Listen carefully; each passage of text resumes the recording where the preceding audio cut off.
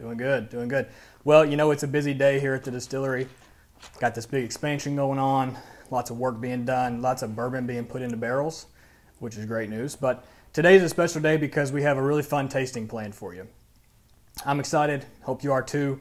And for all you guys watching at home, remember to drop your questions in the comments and we'll try to get them answered for you as we go. So Beau, tell us a little bit about this tasting in front of you. Yeah. So what we have here is a good representation of the timeline of Buffalo Trace Distillery. The name has changed over the years, but really the people, the location, we've been making whiskey here for the last 200 plus years. So today, what you guys have asked me to do is talk about 200 years of history in about 20 minutes. So I might go down a few rabbit holes, and I apologize to you folks in advance if I do that. There's a lot that I want to say that we're probably not going to get to. So please come visit and learn all this history for yourself. So starting over here at the right, we have White Dog whiskey. And rewind the clock to 1773. So in 1773, America is not a country. Kentucky is not a state. We are making whiskey right here. It is essentially the Leestown settlement, and you had pot stills and farmers making whiskey, and the vast majority of them are using corn, rye, malted barley. So the distillery, we basically have 200 years of experience, and the next few are going to kind of take us through that experience. So in the beginning, this was just one of the original places where American whiskey was being made. And at the time, it's more pot stills and farmers. Whatever grain you couldn't sell, you're going to distill and make whiskey out of. Well, the industry grew a lot and changed a lot. So about 75 years later, 1849, America is a country and Kentucky is a state. So 1776, we're a country. And in 1776, George Washington saw that the country was in debt after the Revolutionary War, saw that the Caribbeans were taxing rum, making a lot of money on it, so George Washington started taxing whiskey. Well, everybody got out of essentially the areas that were being governed to go to an area where they could make their whiskey without it being taxed. Long story short, the state of Kentucky was made 1792. And when they declared it a state, they declared the entire state the county of Bourbon County. The Bourbon family was French royalty that helped out during the Revolutionary War. So now we have whiskey being made in Kentucky, and it's being made out of corn, rye, malted barley. And the distilleries are set up on the highways of the time, which are the rivers. So Buffalo Trace Distillery sits on the Kentucky River. If you want to take a barrel and fill it with whiskey, it's 500, 600 pounds. To get that to New York, from here, you're not going to take it over the Appalachian Mountains.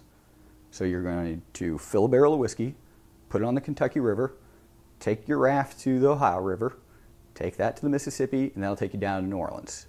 And in New Orleans, all of these barrels at this time is starting to show up, and they're all getting stamped with a stamp that says Kentucky Bourbon County Whiskey. Bourbon is not a thing yet. It's just all these barrels getting Kentucky Bourbon County Whiskey. So eventually that turns into bourbon. That Bourbon Street came from there. And so New Orleans was kind of an early hub, and actually where Sazerac rye, the Sazerac cocktail, came from New Orleans. Well, 75 years later now, whiskey is a thing, and you have William LaRue Weller. So this is 1849, and William LaRue Weller starts his distillery. And instead of using rye as a flavoring grain, so instead of corn, rye, malted barley, William LaRue Weller chose to use wheat. So corn, wheat, malted barley. It makes for a little bit of a softer, easier to drink whiskey. So this is our William LaRue Weller. Delicious, easier to drink. You know, it's almost like comparing wheat bread to rye bread. Simple as that. Well, interestingly enough, William LaRue Weller hired Pappy Van Winkle, and Pappy Van Winkle was tasked to go around the country and sell Weller bourbon, the first wheated recipe bourbon. So Sazerac has always been a privately owned company. Buffalo Trace Distillery, privately owned. So when we worked with the Van Winkle family and we owned the original wheated recipe, we got to make that arrangement with the Pappy Van Winkle years later. Well, so a few years after William Lorellar came out with his wheated recipe, E.H. Taylor gets involved in the industry. So 1870s now. E.H. Taylor was born in Kentucky, moved to New Orleans, and was working in the finance industry and was actually raised by Zachary Taylor. A lot of his customers were distillers. And he realized there's a lot of money in this industry, and he was quite interested in it. So E.H. Taylor went and did a little tour of Europe, learned all about distilling, and learned how to make it in a more methodical way. And ultimately what he did was James Crowe and E.H. Taylor focused on the process. Make it a superior process. We're going to build really nice aging warehouses, just dialed up. And so what I say is he bridged the gap from pot stills and farmers to the modern bourbon industry. Really kind of set the stage for today. So at the time, you might have heard us talk about the OFC distillery.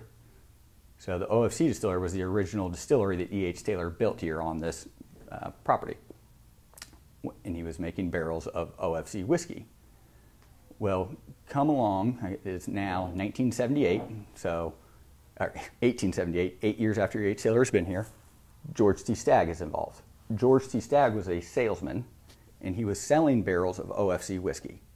So at the time, whiskey was not going into bottles. Whiskey was going into barrels sitting on a back bar, and you'd fill up your growler from the back bar.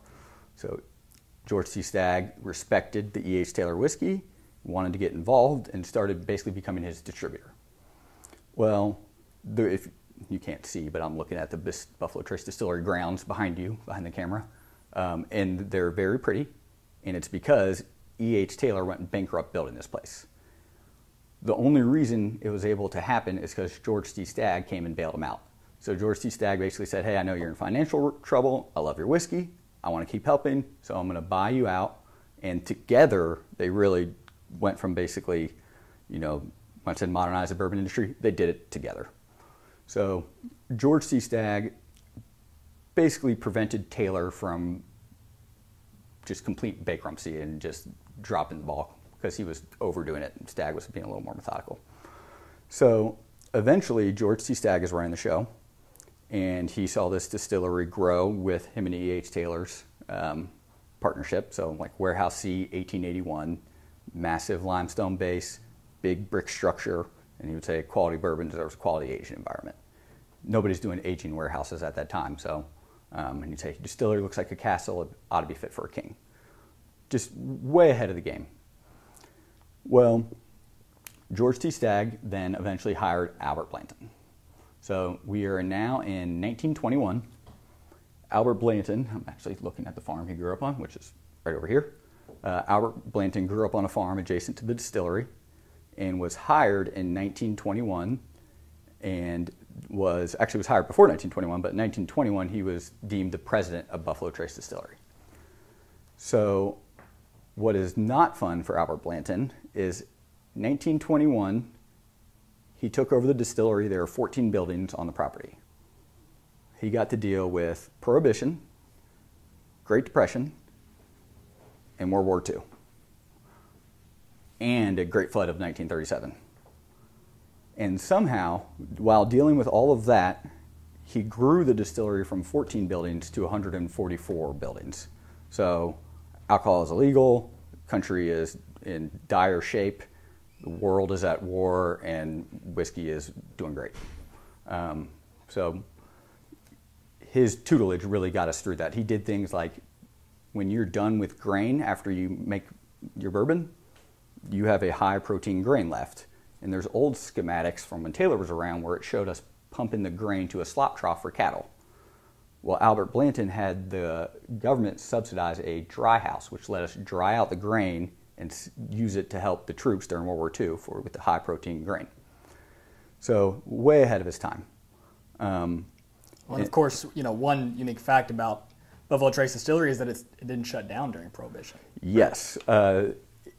We are the longest continuously operating distillery. So it is a fluid movement from beginning to end. I mean, and really, once you get to E.H. Taylor, Stagg, Blanton, Elmer, Harlan, there hadn't been a gap. So Harlan got to learn from Elmer learned from Blanton from Stagg from Taylor. So it's just a continuous run. And that's when I say, the people haven't changed. The name might have changed over the years, but, when you hear Harlan talking about a decision Elmer made in 1949 and why he did it, it's very, helpful. So it really is, it's a culmination of 200 years of learning. And legends of the bourbon industry. Yes. Icons. Yes. Yeah. So Blanton, this is his bottle. So he actually had a warehouse built. He was 1921 to 1954, somewhere in there. In 1934, he had a warehouse built, and it's a metal warehouse. And we are currently sitting in Albert Blanton's house. So between 1921 and 1934 and 1950, Albert Blanton would throw parties up at this house. And his warehouse that he built is right down there, which again, you can't see. And he would send the warehouse crew down there to grab a barrel out of the warehouse that he built. It was his favorite warehouse. Bring it up here, serve it to the guests, and share it at the party. Well, Elmer T. Lee was hired by Albert Blanton. And in 1984, Elmer had the idea of picking one barrel out of the Blanton's warehouse, just like he used to do, bottling it as a single barrel and calling it Blanton's. So 1984, we've been making Blanton's here ever since. Now, I'm going to bring this guy back over here. Because now we're getting caught up to modern times. So basically, early 2000s, we launch these brands, Eagle Rare, Buffalo Trace. And what is very unique about these brands is we were able to take what we've learned and take what we've built and utilize that to make older whiskey than normal. So a 10-year-old single barrel bourbon was launched, Eagle Rare. At that time, doing a 10-year-old single barrel bourbon didn't make a lot of sense. There weren't other people doing it. But we had learned that people want a variety of whiskey, people enjoy the age, and we aren't going to sacrifice taste for short-term profits. And we could make more if we made this younger. But so ultimately, Eagle Rare and Buffalo Trace are a great example of 200 years of learning. So Buffalo Trace is a 7 to 8 year old small batch bourbon, which essentially means small batch means you are going to have a different set of barrels go into the bottling every time. And Eagle Rare was a 10-year-old single barrel bourbon. So you can kind of see the difference in variety that we can produce. And really, when you go across all the brands, you get a great example of the variety we produce. And so our motto here is honor tradition, embrace change. And you can see the change and the tradition just by lining up the bottles. Obviously, I didn't even taste these as we're talking because my favorite part of all this is the history. I love the brands, the distillery, and you could do real people, real stories. Well, hey, it's never too late. We've got a lot of people tuning in. As you know, it's Connecticut, Jacksonville, Florida. I mean, people from everywhere. So let's do them justice and let's give them a taste. Okay, yeah. So we're going to go to the White Dog first. So this is bourbon before it goes into the barrel. So it's not bourbon yet until it touches the barrel. So essentially, you got 125 proof whiskey. The dominant grain is corn, and it's surprisingly good. I wouldn't just like sip on it myself for fun, but if you just moonshine, essentially, it's very tasty.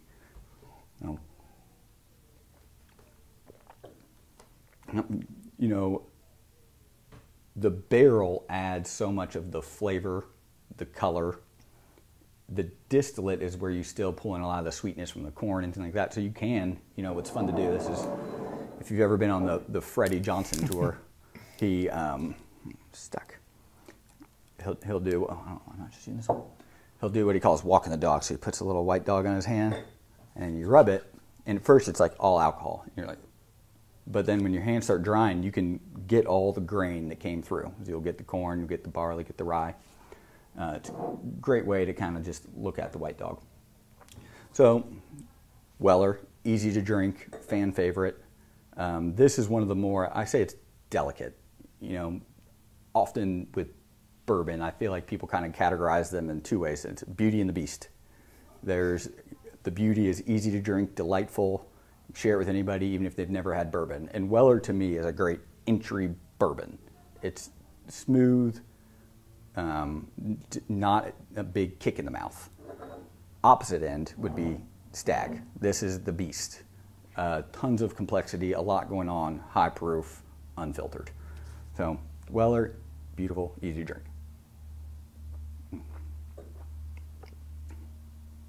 We should drink more Weller. Yeah. And then against the White Dog, you can just kind of see where it goes crazy. So next one, E.H. Taylor, small batch. Variety of barrels, variety of ages, meaning to be bottled and bond, you have to have the same age of barrels each bottling. So 1 year's batch might be 8 years, 1 year's batch could be 9 years. So that's one variety of ages. Also delicious. Of all the Taylors, this is the one you should be able to get your hands on. It is the most widely distributed and isn't as crazy as some of those expressions. Right, so you know, might be worth mentioning that Weller and E.H. Taylor, there are a lot of expressions out there for both these brands, but these two you see in front of us are you know, your most common, probably most easy to get your hands on. So yeah, Taylor, a lot of, you know, our motto, honor tradition, embrace change, pretty much originated from Taylor. He was a innovator beyond anybody, and he still used their traditional methods, but he's innovated.